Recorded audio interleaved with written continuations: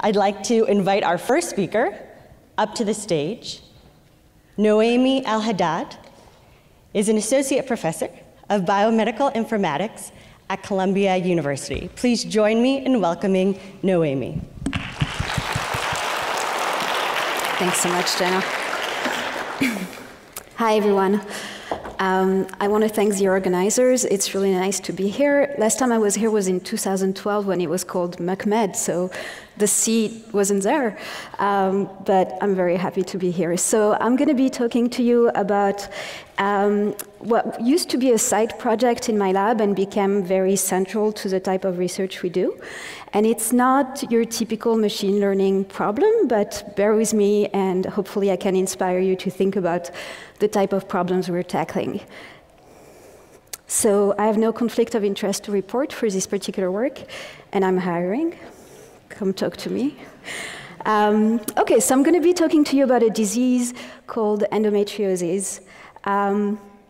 If you were to ask a gynecologist what endometriosis is, they would tell you that it's a very mechanistic disease where there are cells that typically would grow inside the uterus that happen to grow outside of the uterus, and they form lesions into a woman's body. The only way to diagnose it is through surgery, and symptoms would be dysmenorrhea, which means pain during a woman's period, and infertility. Treatments would be surgical, as well as hormonal in order to suppress menstruation. If you were to ask an epidemiologist what endometriosis is, they would tell you that we think there are 1 in 10 women in reproductive age affected by the disease. We also know that there's a delayed diagnosis to the disease between 4 and 17 years, depending on the countries. There's no established risk factors. We know of some increased risk, and there's a high morbidity, on average 10 hours a week per productivity. If you were to ask a clinical researcher now what endometriosis is, they would tell you that we're not really sure how many phenotypes there are to the disease. Maybe 4 if you think of it surgically by pathology and histological reports. But maybe 3, we're not sure. There's no known biomarkers to diagnose or monitor progression, no understanding of which treatments will work for whom, and there's no cure. There's been some SNPs identified through GWAS, but they all have a very low explanatory power. And so I like this quote by Dr. Wilson, which characterizes endometriosis as a riddle wrapped in a mystery inside an enigma. And these are just some examples of papers that are very recent, including one in January 2019, that keeps talking about how we know nothing about the disease. And this is such a mysterious disease and enigmatic condition. So, one question we can ask ourselves is, okay, so the gynecologists, the epidemiologists, the clinical researchers are all telling us this information about the disease. What about the patients? This is just an example of a study we had done, a survey we had done with about 1,000 patients. And these are the different body locations that they told us they had chronic pain with. And these are the other diagnoses that they had been diagnosed with. So there's a lot of comorbidities in there. And these are some of the quotes they told us. If you take the time to read them, they're very hard to read because they're talking about entire lives being affected by the disease and a lot of regret and grief from patients because of the disability that comes with the disease. In fact, this is not the only case with endometriosis. There's a lot of what we call invisible diseases out there, where I really like this drawing out there, which I think summarizes it well, which talks about these chronic diseases where there's no outside symptoms, but inside there's a lot of suffering from patients. And there are a lot of interesting care challenges related to those. In part, how do we diagnose this type of diseases when all of the symptoms are not your typical test labs and other types of conditions? So the problem that we know for sure for endometriosis is that there's kind of a disconnect between the way patients experience the disease and the current scientific characterization. So on one hand, we have a very surgical characterization of the disease with only two types of symptoms, pain during period and infertility. And on the other side, we have patients who are telling us that their entire body is broken. The current characterizations seem to ignore all of these symptoms and their temporal trajectories in particular. And so that has a lot of really critical implications. So one is it impacts detection, it impacts monitoring, it impacts research because we don't have the data to go and identify all these symptoms out there, but it also impacts the patients beyond their health. What we find when we talk to our endometriosis patients is that they have basically lost their trust in the medical system. They feel alone, they feel unheard, and they feel frustrated. So this is not an isolated problem when it comes to women's health. This is the only feminist slide of the talk. If you don't know about the gender biases in healthcare, I encourage you to read this paper from 2001, which is kind of a seminal paper in the field called The Girl Who Cried Pain, a bias among women in the treatment of pain. And if you want to spend more time, I encourage you to read this book called Doing Harm, which is a very systematic review of gender biases in healthcare and science. Okay, so there are two research questions we want to tackle here. The first one is, how do we characterize the different ways in which patients experience endometriosis? And second, how do we support individuals with managing their disease? So my student, Molly McKillop, when she started her PhD, did a content analysis of 1,200 articles about endometriosis. Now, the first thing you should notice if you've done a survey of literature about diseases is that 1,200 articles about an entire disease is very little. If you were to type diabetes in PubMed, you would have way more articles out there, which really already talks about the lack of research on the disease. These are all the different signs and symptoms, conditions, different dimensions, if you want, that have been talked about in the literature. And we find that, as expected, the most frequent ones are pain and infertility, and there are a few others. So the first thing we did is we went to our clinical record. At Columbia University, we have access to about 5 million patients. We also, at Columbia University, are the coordinating center for Odyssey. And if you don't know what Odyssey is, I encourage you to go look at odyssey.org, which is an observational health data network throughout the world. And we found that we needed to first select a cohort of endometriosis patients. We needed to define a phenotype. In other words, define a query to select this cohort. Looking, as you know, in this audience, looking at diagnosis codes alone is not enough. So we went ahead and built such a cohort.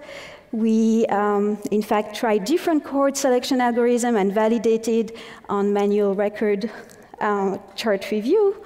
And so this is what we ended up with. We looked at many different databases. These are all in the United States, and it's a mix of claims and EHR data. We took a comparison cohort of basically all women in reproductive age. This is about 190 million women. And we, out of those, looked at how many had been actually diagnosed with endometriosis. And we found 2.28 million of those. So remember I told you that the epidemiologists have told us that there's an estimated 1 in 10 women in reproductive age. The first finding, this is not what we're finding. We have a very low prevalence here of women who actually have the diagnosis. And so, there's different ways in which we can interpret this. One is that indeed the estimate is really an estimate, and because there's such a lag to diagnosis, there's probably many women who go on without being diagnosed. We don't know. Is it actually less? We really have no idea at this point. So the first thing we did was literally just a characterization. So We looked at all of their conditions. So this is just at their entry into the cohort, meaning at the time of diagnosis, these are all the type of conditions that these patients have been diagnosed with. And we find this dysmenorrhea and this female infertility, but those are not the most prevalent symptoms. And I'm showing to you in light pink the prevalence amongst the comparison cohort of 190 million patients. And I think the first thing we want to see here is that indeed, in fact, the observational data tells us more than what the gynecologists and the guidelines tell us, and seem to already get in line with the experience of patients, right? There are a lot of different conditions out there. These are some of the medications that are being prescribed to these patients. Analgesics, which means pain medication, opioids, antidepressants, etc., etc. And the one, again, that are provided by guidelines, which are hormone type of medications, are present, but again, are not the most prevalent ones. Okay, so there's a wider range of problems experienced by patients. So now, if we find that the observational data sets are more in line with the patients, what do the patients tell us? We decided to ask them and start collecting the data, but beyond this type of surveys, which are kind of a one-shot, type of questions. And so our idea here is to think about self-tracking as a personal health informatics tool and a way to collect new data about the disease so that we can then analyze it and try to really get at the question of what is endometriosis. So we did a thing that was very unusual for my lab. I'm more of a computational lab. We went and talked to patients, and we did interviews, we did focus groups, we did more online surveys, and we also, because my original research expertise is in natural language processing, we also went and analyzed content of online endometriosis community discussions. And so we found a variety of interesting things about our population, and everything that I'm going to talk to you kind of informed the design of our self-tracking tools. So first, we found that there were many dimensions that patients were interested in telling researchers about when thinking about endometriosis. Pain was obviously one, menstruation as well, but there was a variety of other symptoms, most of them being GI, urinary, but also systemic to the entire body. Self-management strategies were very important to patients, treatments as well. Temporality of the symptom was a fascinating aspect of the disease, where patients explained to us that their symptoms are not varying month to month, not even day to day, but moment by moment. And so it was very important to them to distinguish between their pain in the morning, through the afternoon, through the evening, or even at night. And they were really interested in the functional aspect of the disease, meaning what could they do or what could they not do based on the disease, and they wanted to be able to track this. The online surveys added more refinement to the things that we had found about through the focus groups, and the content analysis, because it was about a much larger number of patients, was able to tell us even more. One thing that was interesting is, at first when we did an identity recognition about the different symptoms that were, and conditions that were mentioned, some of the most prevalent were things like drug seeker, hypochondria, somatic symptom disorder, and it didn't seem to fit with what the patients had told us. And in fact, when we went back and tried to annotate what was attributed by others rather than by the patients themselves, we found out that these were all the things that the healthcare system was telling them. So patients are in pain, go to the emergency department, and they're told that they're a drug seeker, for example. So what I want to point out here is this is an online community. There's potentially some biases here, right? In part, talking about the negative experience with the healthcare system. I think we need to take this with a grain of salt. Talking to other patients, there are definitely issues, and thinking about the gender bias healthcare literature, there are issues, but I don't think these are representative of the patient experience by any means. Okay, so we asked also patients why they wanted to track, like was there any feasibility to or goal of building a self-tracking tool? And we were very excited because they told us exactly what we wanted to hear, which was that they were motivated to self-track for themselves, but also for others. For themselves, they wanted to manage their symptoms. For others, they had two goals. One, they thought that if they could go to their doctor and show on a sign of paper their symptoms self-tracked, it would look way more objective to the doctor, and they could convince their doctor about the range and the scope of the disease for them. But also they kind of had this idea of there's another teenage girl somewhere, and I don't want her to go through what I went through, so I want to help research. And they really got into the idea of citizen science, of contributing data and participating into research to change the state of affairs for endometriosis. So we decided to take all of these findings and went ahead and built a tool. We created a project called Citizen Endo. The whole point was to really go very strongly with the idea of citizen science and patient advocacy as a way to engage patients. So we have a lot of social media. We have a blog that's quite active where we talk about research but explain it to patients. This is me on a HuffPost. We did a Reddit AMA. We're really trying very hard to talk to patients and to other patient advocacy groups. And this is a lot of work, by the way. We have 3 volunteers who help with social media and talk to patients. We get a lot of emails from patients. And we also built a research-based app to self-track endometriosis. So this is based on ResearchKit. We actually customized ResearchKit a little bit further to add customization of responses, editing, retroactive tracking if you feel like you want to change your mind. It's available on all sorts of smartphones. And these are the type of things. Remember, I told you like temporality is really important. So we have 2 ways of tracking, tracking the moment, tracking symptoms at the day level, and more specific questions like pain, mood, bleeding, medications, etc. And what you see on the right is a functional assessment of your day. So as of this morning, we're 2 people shy of 10,000. So anybody has endometriosis here, if you want to sign up, that would make me very happy. We have a lot of participants from many different countries. This is an English app.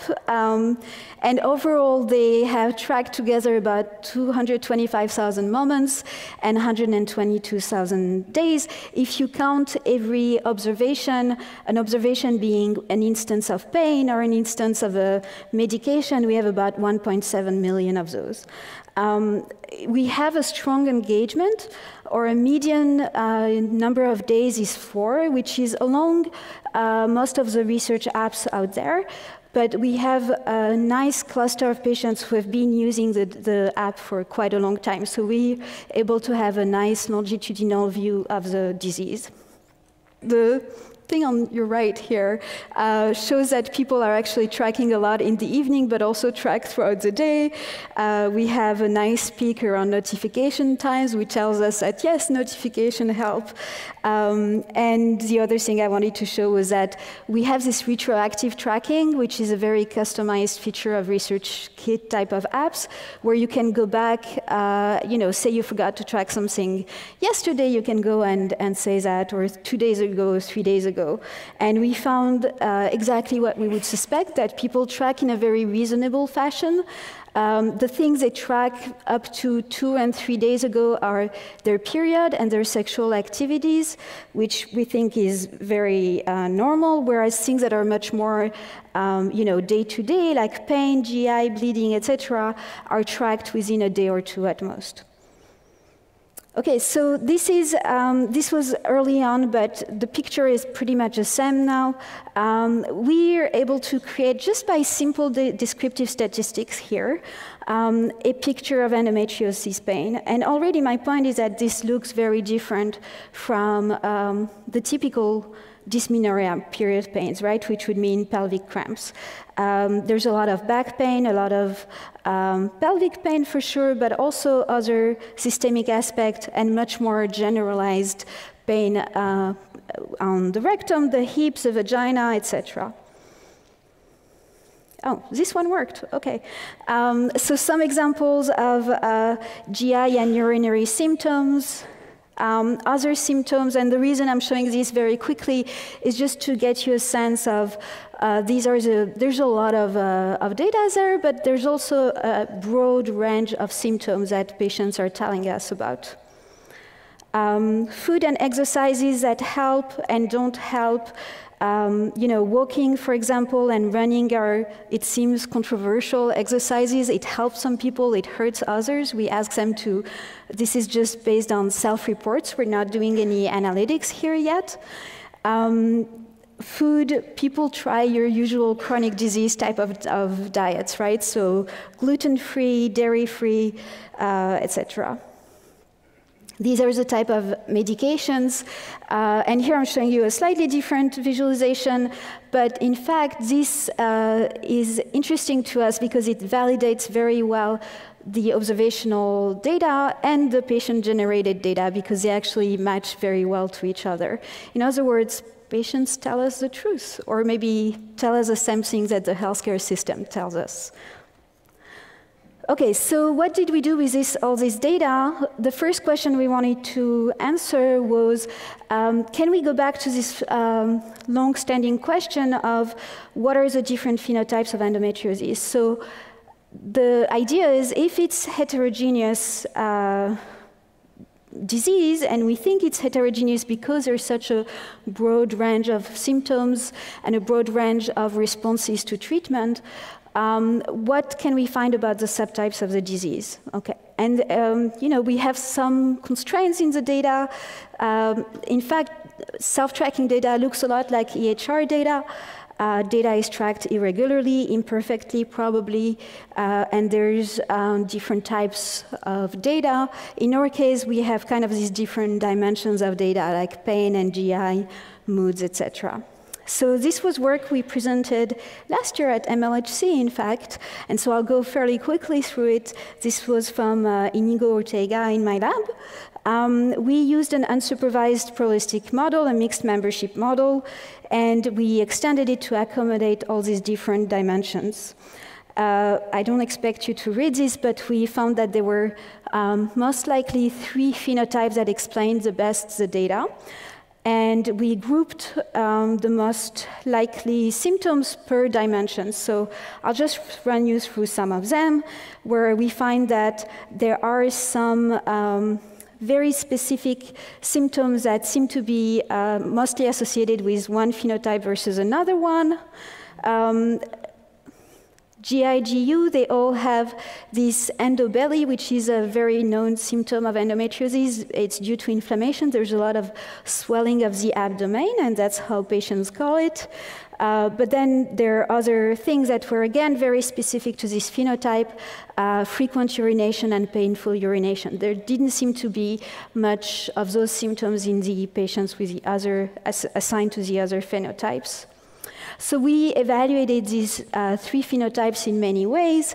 We asked experts to cluster a number of patients, and we looked at the comparison between the phenotypes assignment and the expert assignments. We also had a lengthy medical questionnaire that the patients had provided to us, and so we looked at potential associations between the phenotype assignment and what they told us in their clinical record, and in fact there were very interesting findings, most of them showing to us that there was basically a severe, moderate, and a quote-unquote mild phenotype available in the data. One question we were interested in was, are we in fact clustering people by their tracking behaviors? And the answer is not. We're really finding, I think, a symptom signal rather than tracking signal. So here I'm showing you what happens when we are ordering by the number of days tracked or the number of observation tracked, if they tracked a lot per day, and we find that there's no correlation with their phenotype assignment. Okay, so I want to move on to the next question. We're still doing a lot of work on the first question, but I kind of want to give you a range of the type of research that we're doing here. So remember, we had the patients tell us during focus groups, like, why would you use this self-tracking data? One was, we want to help research. The other is, I want to help myself to discover what works and what doesn't for me, and I want to be able to communicate with my providers.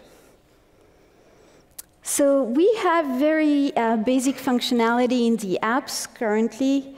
This was an app that was built on a research budget, so we tried.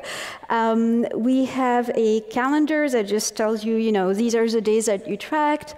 We have a very basic kind of a circular sunburst type of, summary of the past 30 days. And we have a very basic just description kind of printout / export of all of your tracked data if you wanted to print it and go to your doctor. But obviously this is not enough. There are a few issues with this. The first one is that this is still, there's no summary here. It's just the day-to-day and everything that happened. And it's very unlikely that doctors would want to even look at this type of information. So we want to do two things. We want to support the patients and their providers to make sense of their experience of disease. And to reach a shared decision-making in managing their health. So shared decision-making, for those of you in the audience who don't know what we mean by that, it's kind of like what you would expect should happen in healthcare and doesn't, which is basically that you go to the doctor and the doctor is like, these are the options, let's discuss them. What are your goals? What are your values? Okay, let's negotiate a little and let's reach a decision. And that's not typically how care goes, but that's what shared decision-making is. So we went back to human-computer interaction principles here and said, if we want to go and build these tools that are going to take this self-tracking data and make it actually useful for providers and patients now, not for research anymore, how would we go about this? And so we did interviews with 10 providers, and we looked at all the different types of endometriosis specialists there are out there. We have gynecology surgeons who specialize in endometriosis surgeries. We had physiatrists, pelvic physical therapists, which are a specific type of physical therapist, and pen specialists. We also did focus groups with about 21 patients, I think, yeah. And we had a range of types of patients. I think for us that was the most interesting part, was that we asked them, where they were in their endometriosis journey in terms of since their diagnosis. And so we had most of them had been somewhat recently diagnosed in the past 5 years, and we had a few that were kind of more mature patients in their understanding of endometriosis, but also of the healthcare journey. And this is just an example of the type of notes we take during those focus groups. So I'm going to spend a little bit of time on that slide because I think that's important, and I think it's also very generalizable to other chronic diseases out there, and not only the invisible ones, in fact. So Remember, we want to know how do we build tools that can help patients and providers get together and help patients make sense of their disease. And we found that patients and providers agreed in many ways, but also disagreed. And there was quite a lot of divergence among them, and those are the things we want to tackle in the tools that we're building. So patients and providers agreed about the fact that a care team was essential. And especially in a chronic disease like endometriosis, it's multifactorial, it's systemic to the entire body. You know, it is useful to have the pelvic pain therapist and the physiatrist and the surgeon, etc. And all of these doctors should talk to each other. They also agreed that the clinical history, the data that is documented in the electronic health record, but also self-tracking data were very, very valuable. So keep that in mind. You know, providers were extremely enthusiastic about self-tracking data, but you know, just keep it in mind for when we go down the slide.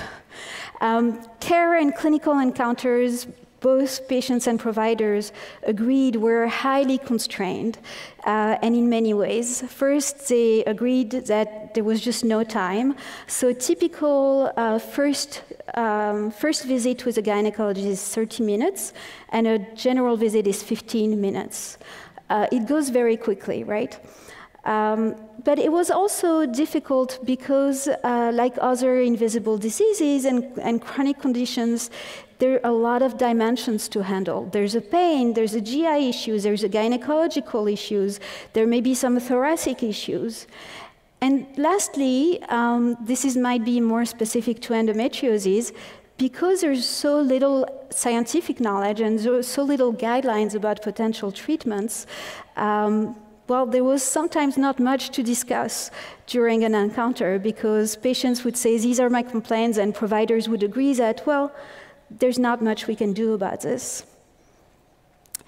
Finally, both providers and patients agreed that trust is really critical, and if a patient doesn't trust their care providers, then nothing's going to happen. They also agreed that because there was no cure, managing expectations was really important. And so providers kept talking about how most of their encounters is them managing down the expectations of the patients. And when I say that the patients agree with this, I don't mean that they agree they should have their expectations managed, but they agreed with the observation that their expectations were managed, to be clear. So patients and providers were in disagreement in a lot of things. The first one was their approach to assessing health. And this is, to me, the primary finding here of these focus groups and interviews. Providers care about long-term progressions. They want to know things like, how have you been feeling in the past 3 months? And maybe if some of you have gone to see their providers recently, that's a known question. They're not asking, how are you feeling between yesterday and today, right? But patients, when we ask them, how would you answer these questions, were unanimous in their answer. They don't know how to answer these questions. They're so busy thinking about their day-to-day that they actually have no idea how they've been doing over the past 3 months or year, etc. They can tell you they've been overall feeling pretty crappy, or they think they've been doing better, but that's that's about it. And so while the patients are steeped in their day-to-day, providers are kind of looking at a different temporal resolution, and maybe that's one of the bottlenecks to communication here, that patients are going to answer in a very vague way to their providers, and as a consequence, providers would say, okay, well, it seems like it's going well, or it seems like it's not going well. Another way in which providers and patients disagreed extensively was with respect to the care team. So providers assumed that the patients were at the center of the care team and were seamlessly managing the care team. Patients felt like this was a crazy burden on them, that not only were they sick, but now they have to go and talk to the surgeon, get some information from the surgeon, go to the pelvic floor therapist, get some information, go back to this other one. And indeed, they're at the middle, but they feel completely lost as to what information is interesting to which provider and how they can get them to agree about a treatment. If you guys have done some work on care coordination within a hospital, a lot of these questions are similar. The patient is not expected to be at the center of it, but there are definitely breakdown in communication. And so, again, some of these findings, I think, are generalizable not only to patient-provider interaction, but also to general coordination in a care team. Finally, shared decision-making, this idea that patients are part of the decisions. When we asked providers, they all unanimously, again, said that yes, it was happening. Patients, the way they described their workflow was they ask the goals of the patients, they ask for their values and priorities, things like, do you want a fertility-preserving treatment, for example? Do you want to be on hormone therapy? What type of side effects are you trying to avoid here? And then they would choose a treatment with them. Patients told us a very different story, some very concerning stories about surgeries where they didn't know what type of organs would be removed from them in advance, to simple things like, doctors never asked me for my goals. In fact, they didn't even know what a management goal could be. So I want to end this talk. We are very busy right now taking all of this information. We just finished these interviews and focus groups with patients. We have a lot of ideas about how to combine and synthesize all of this. It's bringing in a lot of analytics problems that we care about, some like summarization of data, combining heterogeneous data from the medical record and from self-tracking data into a holistic view of a patient. These are all very interesting problems. But I want to end on just, stepping up a little bit and remind you that there are a lot of diseases like endometriosis out there that are chronic, invisible. In women's health, there are a lot of them, but there are other diseases. And our goal here is to really bridge the gap between patients, care providers, and researchers, and to deliver on the promise of patient-centered care. Shared decision-making is an essential component of patient-centered care, but there are other parts to it.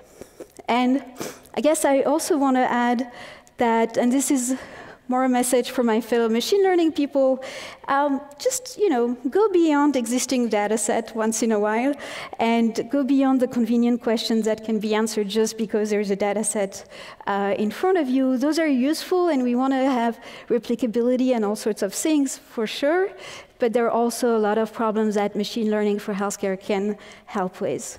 And also, I'm hiring. Okay, so I want to end by thanking all the members of my lab who have been helping on this project, all the patients of endometriosis who have been amazing, and it's been so rewarding to communicate with them. And I want to thank our funders, NLM, NSF, and the Endometriosis Foundation of America. Thank you.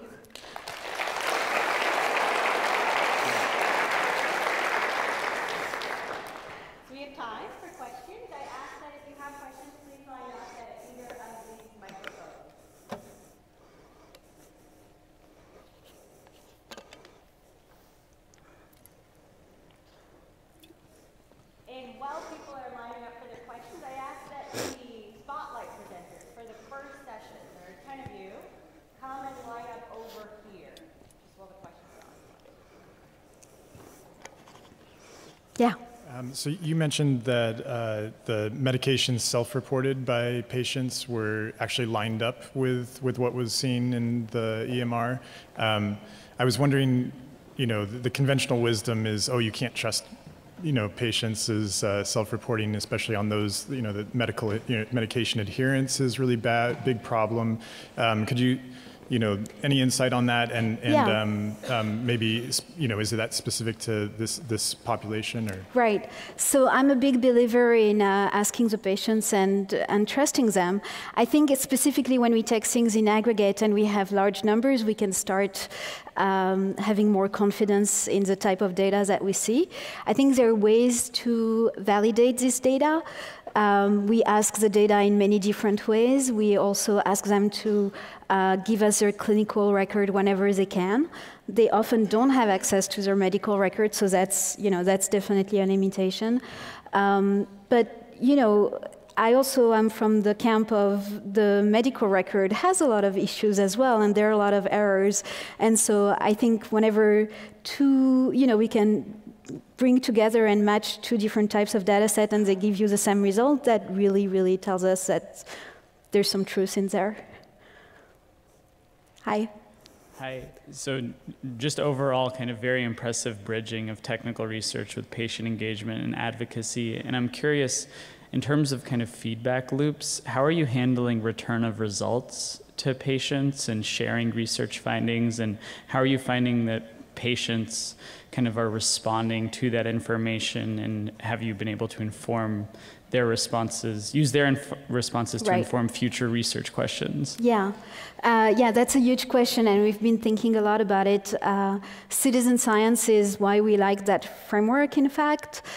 So we report the results mostly through a blog, and we do a mix of highlighting other researchers in the area, describing the results of our finding, and summarizing other work in endometriosis.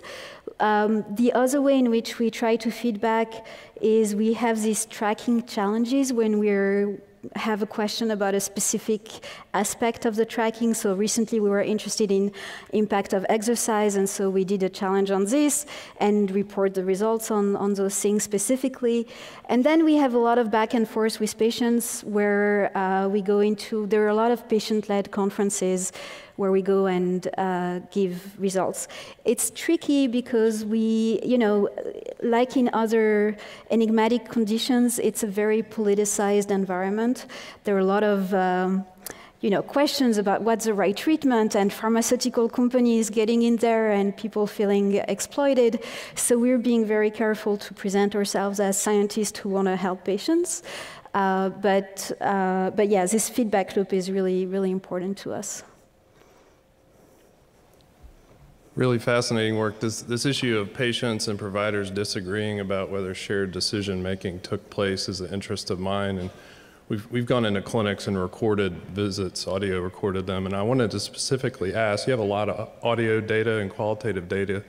Can you comment on machine learning techniques, not just for transcripts of data, but are you actually applying any machine learning to the actual audio files? Yeah, so actually we're not doing this in here, but I have a different project where we're doing audio transcription of encounters of patient and providers.